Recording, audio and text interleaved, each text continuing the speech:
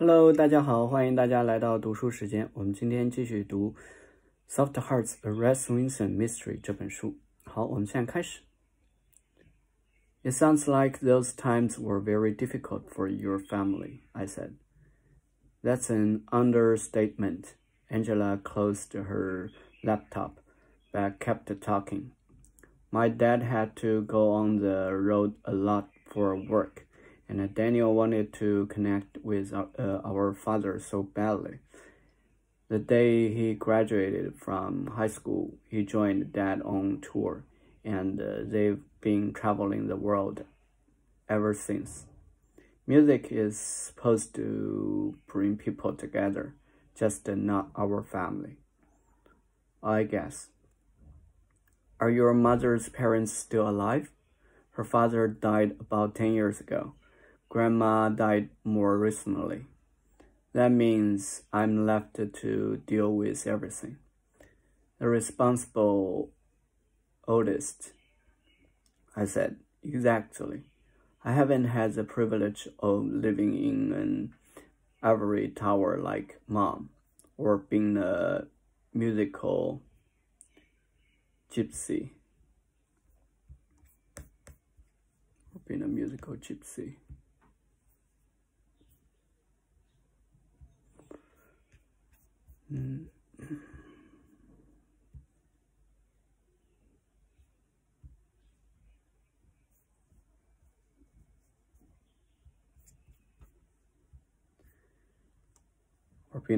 gypsy like my dad and brother. I've had to deal with the world as it is, not as I would like it to be. I wish I'd known your mother better, or mother was interesting. Not a lot of her life decisions were very logical. Did you know that? Even though she was an atheist, she still named me Angel. Go figure that out. Go figure that one out.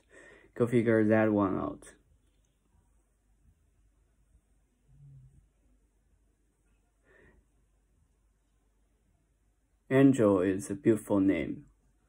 I go by Angela. It's more professional. Your mother seems like a fascinating and complicated woman. In the past year, she really went off the rails. I urged her to get psychological help, but she wouldn't listen. She hated doctors in general, so I guess I shouldn't have been surprised. So stubborn. Perhaps she would have been a therapist eventually. Maybe, we'll never know. I was touched that Angela had confided in me, but I didn't want to leave this meeting without some tangible lead.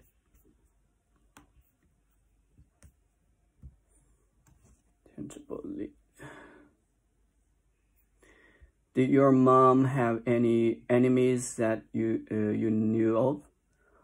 Like I told the police, I know that she was at odds with college. Her department had become a sort of devil in her mind. She didn't like having to attend meetings.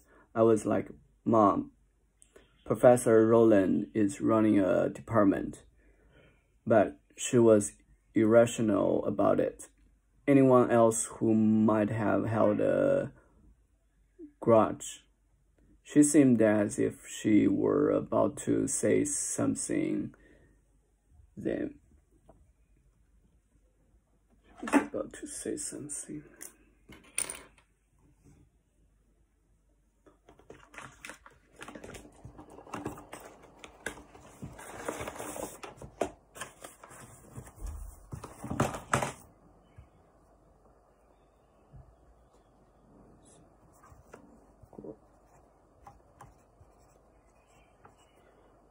Grudge.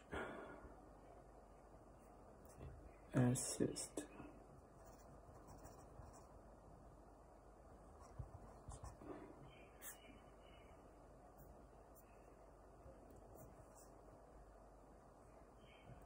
She seemed as if she were about to say something, then appeared to think better of it and shook her head. Had she been about to mention the ip? I have a confession, I said.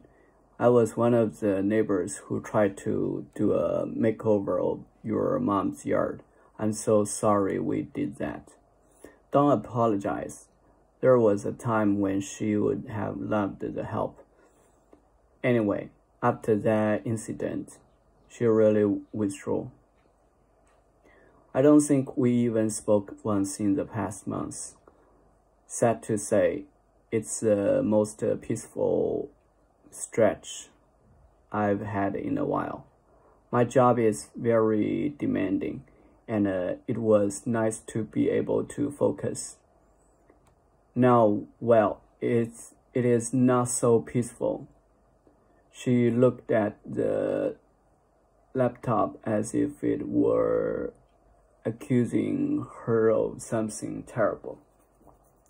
It sounded like Angela Hightower had reason to be frustrated with her mom. Could she have lost her temper and killed her? But Daryl had already confirmed that she was on the West Coast when the murder happened.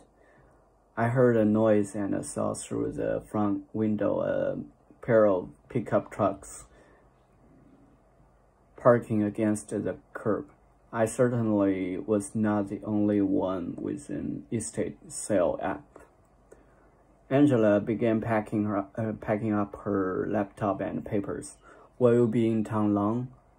I asked. I haven't heard about any funeral plans. We'll have a memorial service in a few months. When everyone can get here. Mom didn't leave any instructions. All I know is the house is my responsibility. It's up to me to get it cleaned out and ready to sell. I wouldn't be here long this trip, but I will be in town from time to time while I work with the agents to get it ready. I wanted to ask her how she had settled on the nurses, but I couldn't think of a slick way to do that.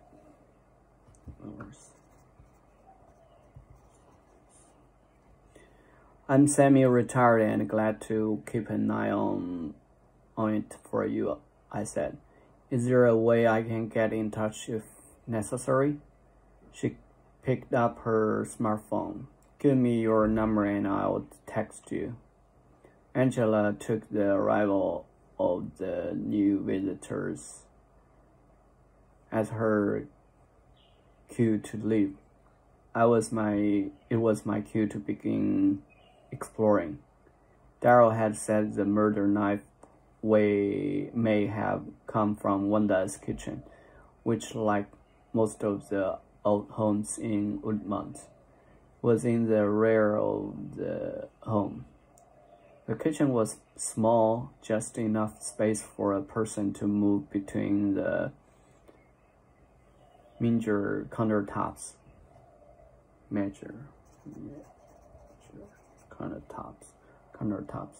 I looked through the cupboards, but they had all been emptied of their bowls, glasses, and plates, which had been placed on the counters for sale.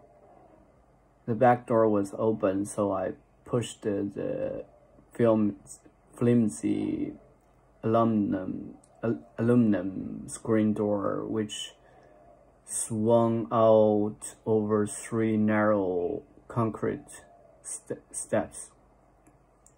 Small, scrubby lawn bordered a short, narrow walkway leading to the alley.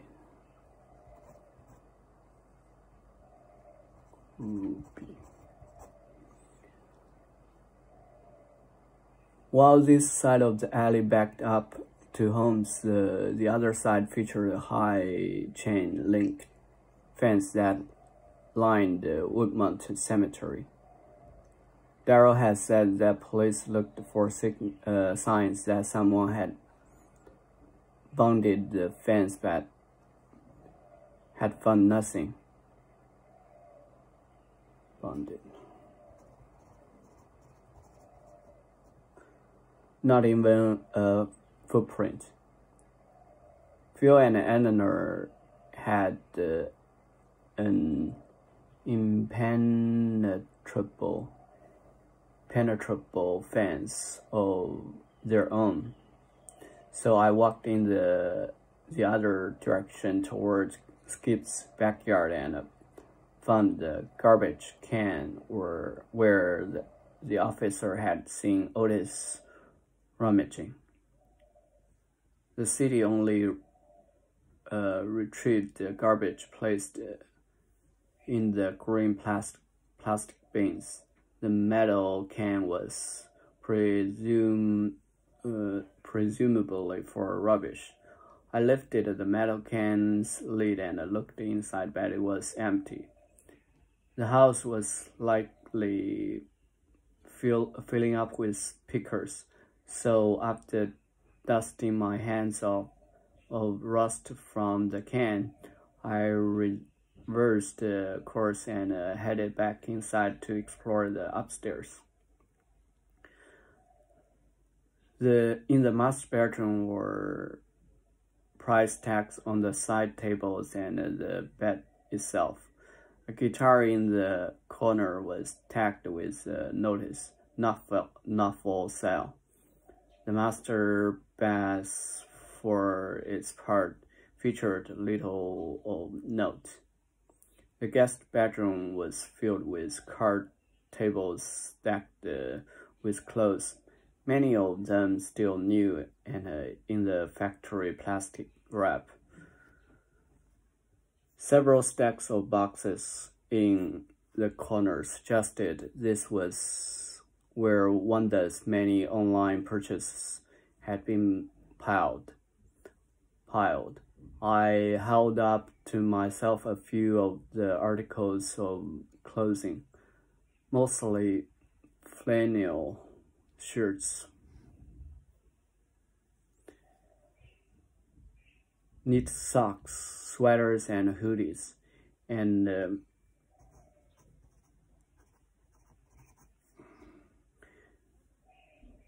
gloves, a whole lot of gloves.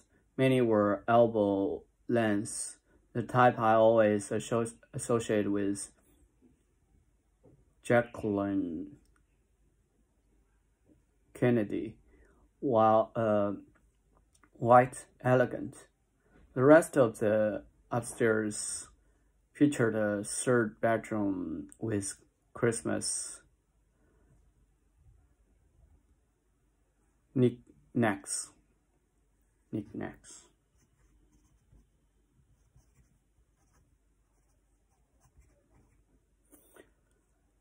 Board games from the 80s and 90s, and old linens.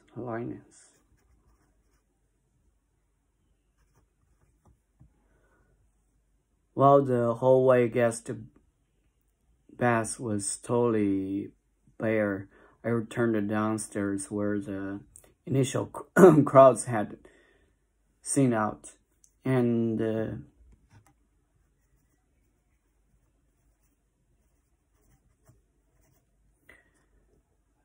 I was drawn again to that majestic dragon mantle. No knickknacks lined it. If there had been treasured heirlooms like photographs, Angela must have already collected them.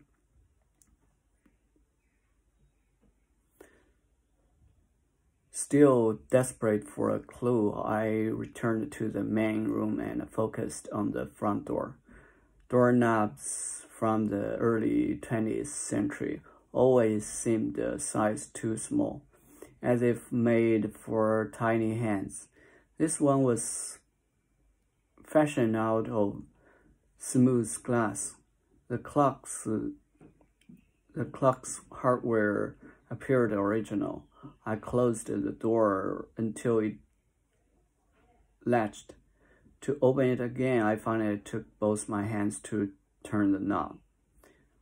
While another customer looked through several stacks of books, $3 for hardbacks, $1 for paperbacks.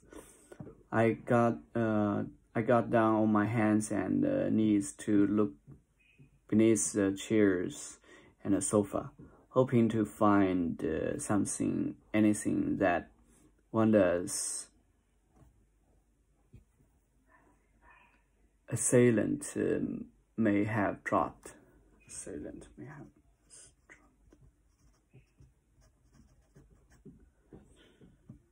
好，谢谢大家，我们今天先读到这里吧，那我们下次再见了，拜拜。